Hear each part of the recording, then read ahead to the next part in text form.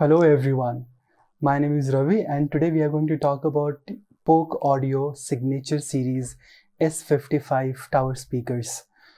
I bought these speakers around a year back and I have been using these with my Yamaha AVR V585. If you're looking for my Yamaha review, I'll link it up here. If you are looking at this speaker unboxing video, I'll also link it up here. So for the last 1 year, I've been using these speakers and they've been doing a fantastic job. So today we're going to talk about its long-term review and we'll do it in 4 parts. First, we'll look at this speaker overview and specs. Second, I'll show the settings of the speaker in my AVR. Third, we will play some test tracks, some interesting test tracks and different varieties. And at last, I'll give you my overall impression and conclusion. So let's get started. These are amazing looking speakers. I know that the look and feel is a personal taste, but to my taste, they look fantastic. All good, but look at how dirty it is. All of this is dirt. I'm gonna clean it up. It's a nightmare. Look at this. Ta-da! They are not light. They weigh around 20 kg or 44 pounds. So moving them isn't that easy if you really want to keep moving your speakers. I feel that the feet that it has, the feet for some reason do not give me a lot of confidence. So I've had my concerns and worries with the feet that it's got. So I've been very delicate and very careful with this moving from one place to another place. Here is a specs sheet of the speaker. As you can see, these speakers have a very good sensitivity. 90 decibel SPL is very good.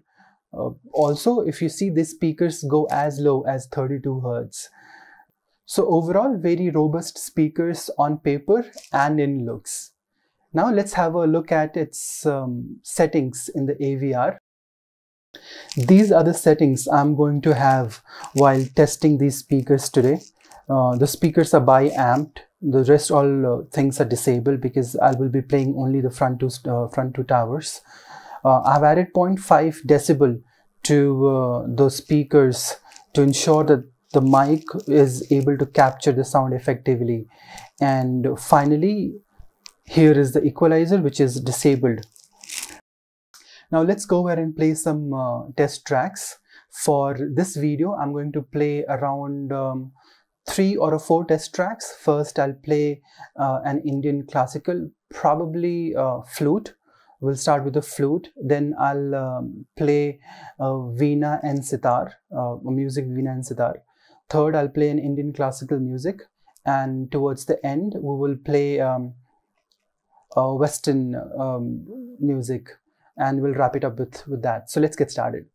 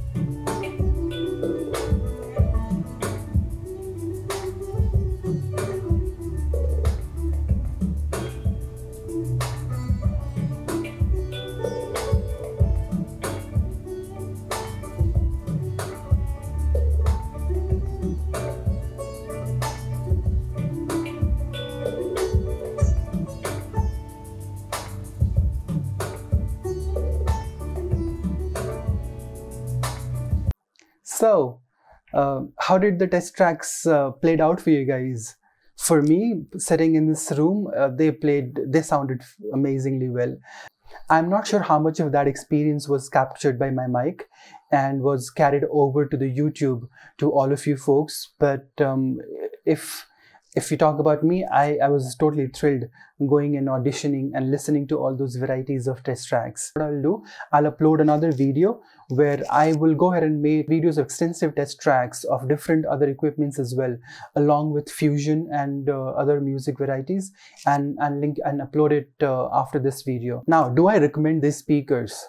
Oh yes, I do. For the price, these speakers totally outclass the competition in their own price range. Again, music listening is very personal to somebody's taste, so what I like may not be liked by any of you. So I'll strongly recommend that before making any buying decision on speakers, you go out and listen to as many speakers as you can. So with that, we come to an end of this video. Thank you for watching. Stay safe and see you guys next.